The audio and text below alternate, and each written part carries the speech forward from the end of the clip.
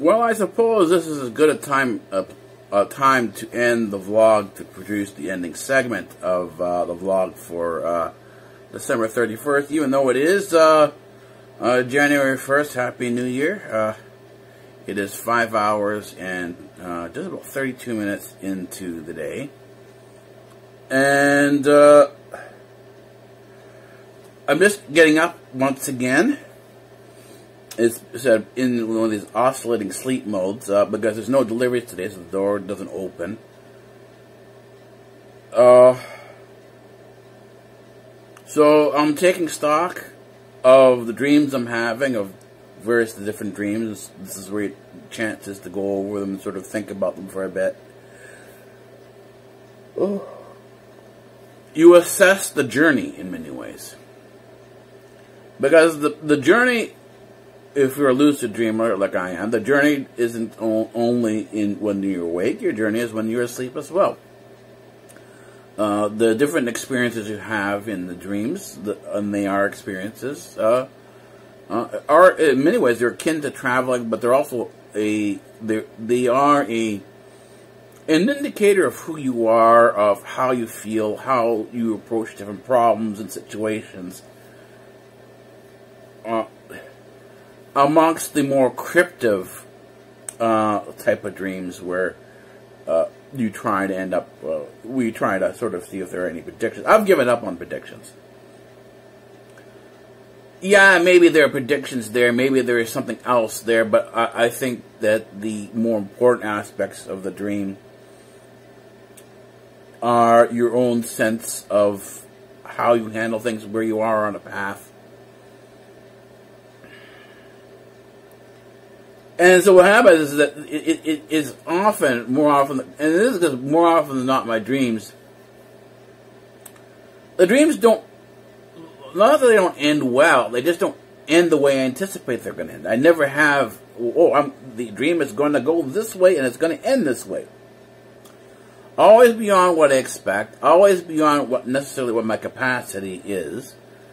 So that there's always something to strive for the next day, because, I haven't achieved everything I thought I should have achieved. And as you sit down and do the assessment, it's more like a bumbling. It's, you stumble through the dream from event to event, issue to issue.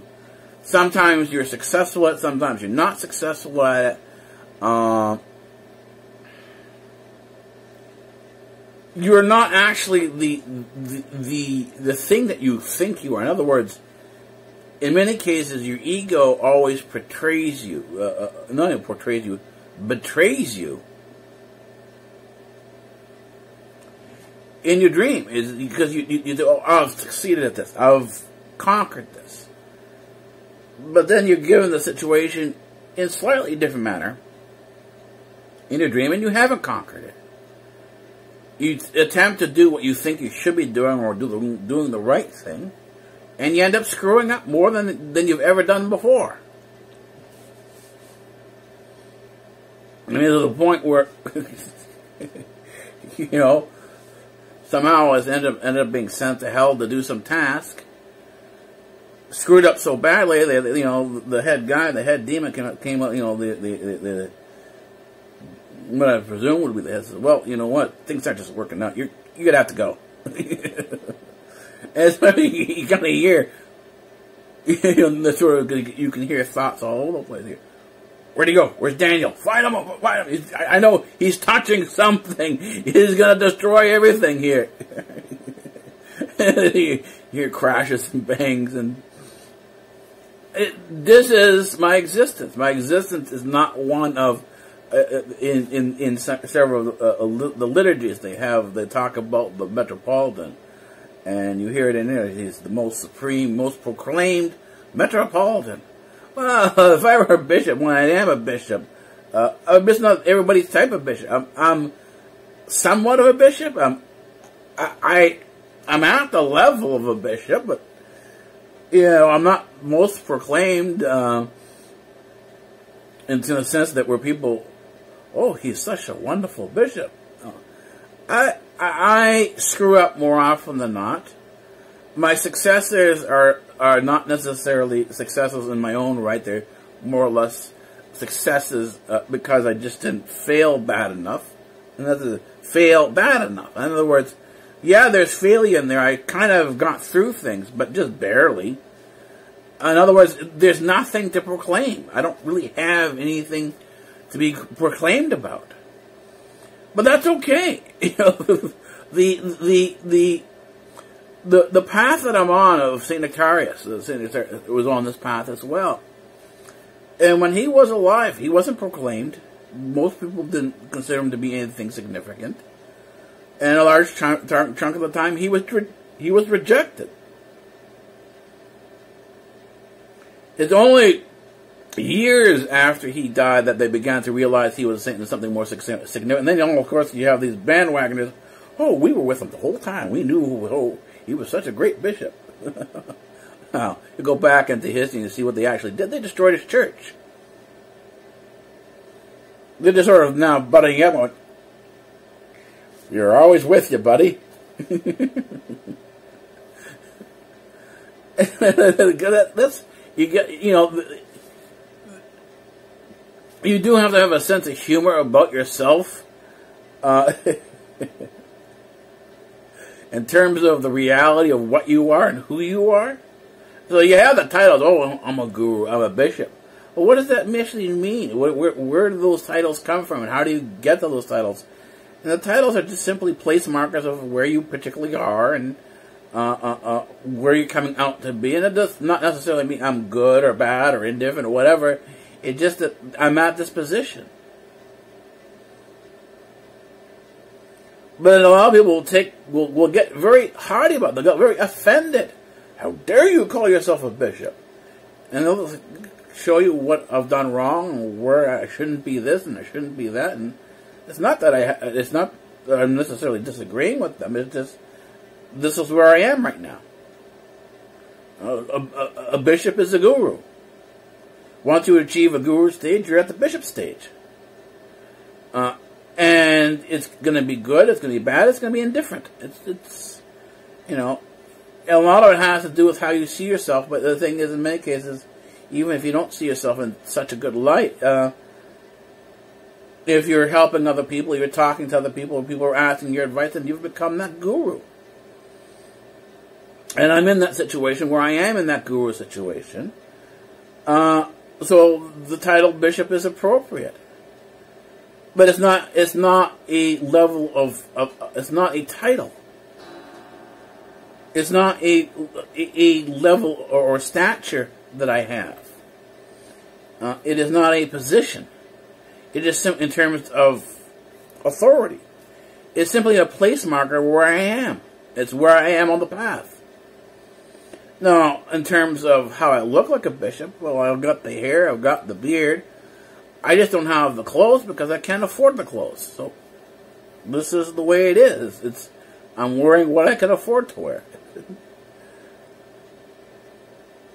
And I still say I have my mundane, the things that I enjoy that are mundane. I like doing laundry. I like watching the vlogs. I like my cartoons. I like sitting on the couch here. I like my chocolate cereal. And I'm a happy camper. I don't need my enemy as my footstool. I don't need to be exalted. I don't need to be praised or other flattery things. I don't need that. It's not something that necessarily appeals to me. But other people do. They want these things, and they expect these things, and they expect that of others who are going to be in their positions as they want to exalt them. Not my thing, not my idea. And this is how you take assessment, you take stock in what you've done, where you are, where you're going. And this is how life proceeds.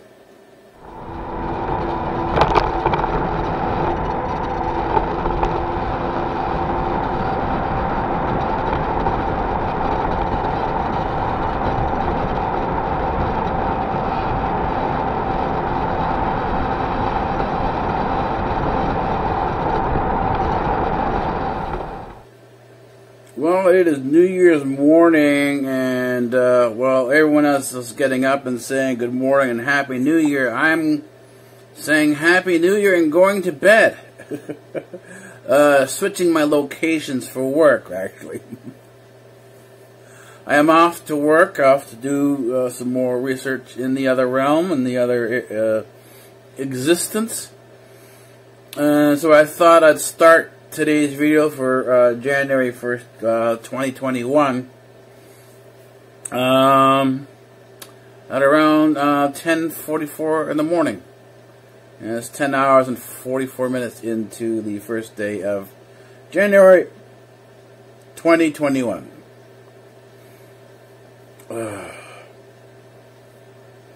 And it's not an unusual thing to say that, or unexpected thing to say that I am knocked out. I am working more back here as a research desk. I do have more to get done. So it actually helps me out because it is warmer back here than it is in my front room, is where the gaming is. I did my gaming, I did my meditation. I finished what I needed to in terms of the meditation, in terms of the liturgy, the prayer meditation was the liturgy. I finished that. I will be doing later on today. I will be doing the Klailea. I try to do as much as I can during the day, but sometimes things don't always work out. But you know, that's kind of the way things go. Is that I do what I can and when I can, and we'll see what the rest of the day brings. Well, it's just about 2 o'clock in the morning, and we haven't done much vlogging for today because I've been asleep a lot. When you give yourself a break, even though it is 2 o'clock in the morning and on January 2nd, most of January 1st was spent in the other realm doing other work.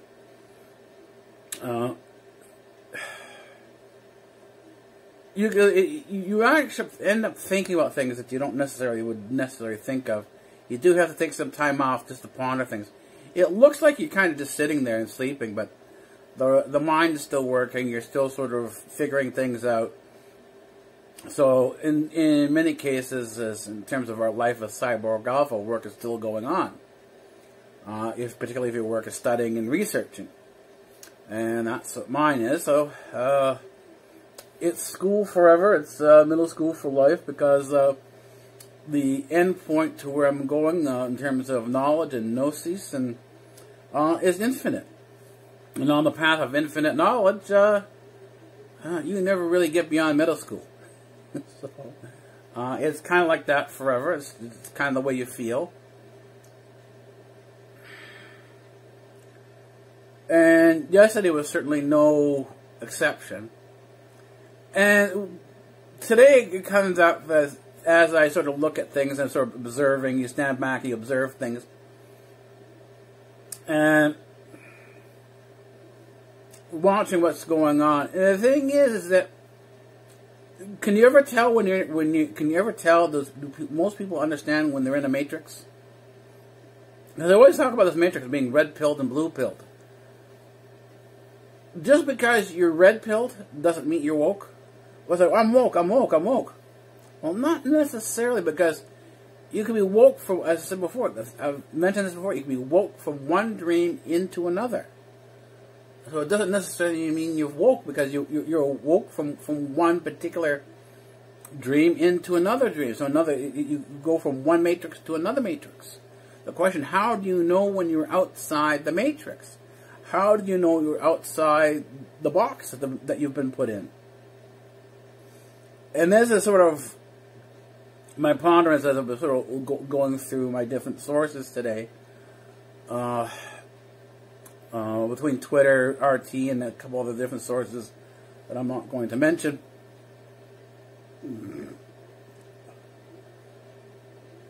I began to ask the question, well, how many people who say they're woke, who say they've been red-pilled, realize they're still within a matrix, that they're still being worked, they're still well within a psyop. And psyop simply means psychological operations. A large chunk of the world that we live in is, in some cases, an illusion, because is not necessarily reality. It is a perception of how we should be living, not necessarily the reality of life. The number of people who stand up and say, okay, I've seen life, I want life, I'm going to live life as it is without any sort of our own colorations in terms of how our ego sees things, are very few and far between. We all have, to some degree, have an image of who we are. And the danger is that the question is, will that image ever take over and sort of cloud our view and prevent us from seeing beyond ourselves? This is the goal of a practitioner. The practitioner is, the first goal of a practitioner is to see beyond yourself, to diminish the ego, or should I say ego, because ego is the Greek word ego, which means I. And you do want to see beyond that. That's because that's what sort of creates the perception of things. To see beyond yourself, to see, in many cases, the next goal would be to see through other people's eyes. And this is what happens within my dreams. As I become other people and other things, I see through their eyes. And the conditions that are presented to me within the dream is, how do I respond to these particular issues, these particular, let's say, stimuli, if you want to get more in the clinical term of things. And the question is the answer is that I can't tell you from point to point. I have a general idea of how I behave. I gotta say that there are also cases where you make mistakes, where behavior that you thought you had sort of dealt with pops up again, and you're doing the wrong thing all over again, and you can kind of see yourself. You can sort of see yourself doing this, and understand that a train wreck is about to occur. But at the same time, it never stops. It rolls on. You see it. You're aware of it. And the reality is that you realize that the things you had thought that you had conquered, you haven't. And so this is where a lot of this comes into, and how it plays into things. Is it whether the camera is on or not in terms of the vlog? It goes on. This is the way things are. So this isn't necessarily the end, because it's just about 2 o'clock in the morning.